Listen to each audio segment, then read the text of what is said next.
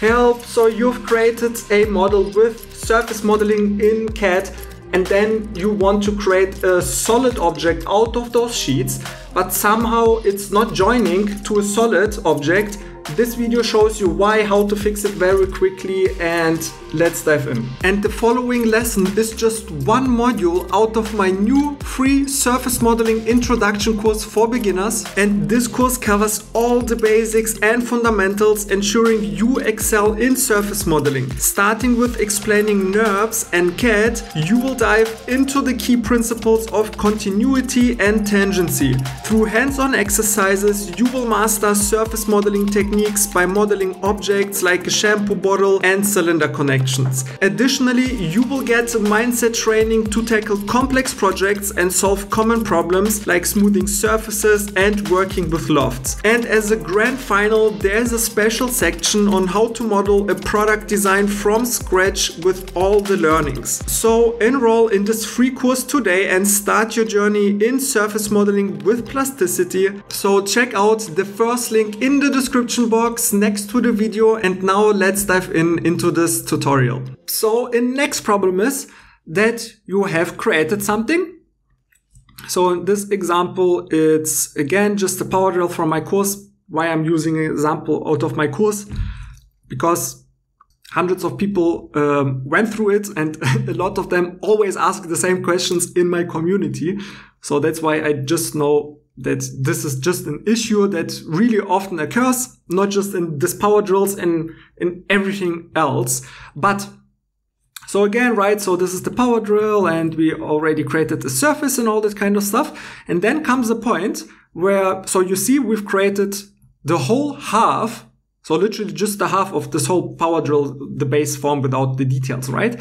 But then comes the time when we want to marry them kind of and select this surface and Alt X and bring to the other side. And we want to create a solid.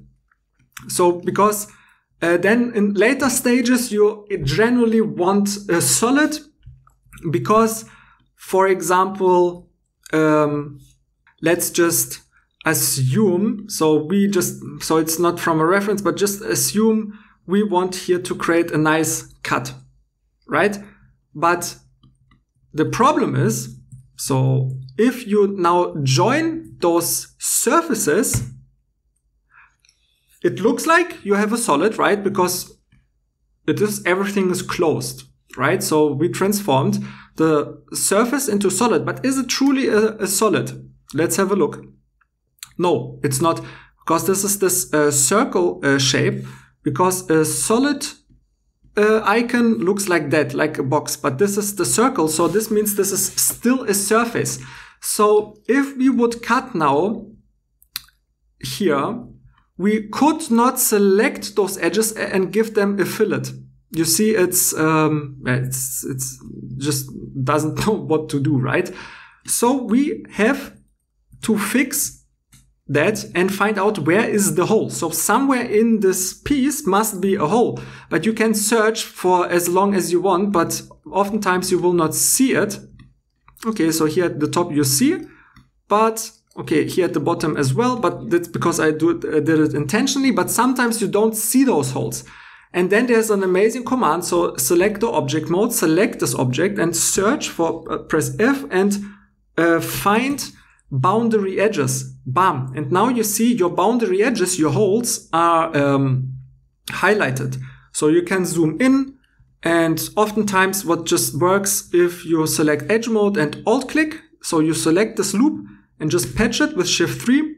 G0 is fine. So you close this hole here at the top, or you rebuild everything, but most of the time just a simple patch works. And the same here, again, press 2, alt click, Shift 3 to patch it, G0 is fine, and bam, once you press right click, now you have a cube, so now it's a solid object, and now again we can come to this piece here and select this curve, press C, cut into our main body, and delete this curve, and now we can select both of those edges and give them a nice, sexy chamfer or fillet and add this way some details. So we need a solid at the very end to add this kind of stuff.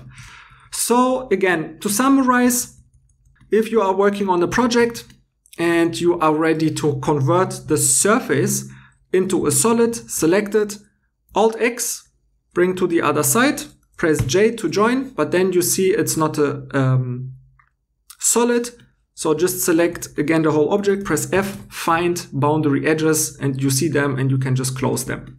Perfect. So let's check out why patches doesn't work.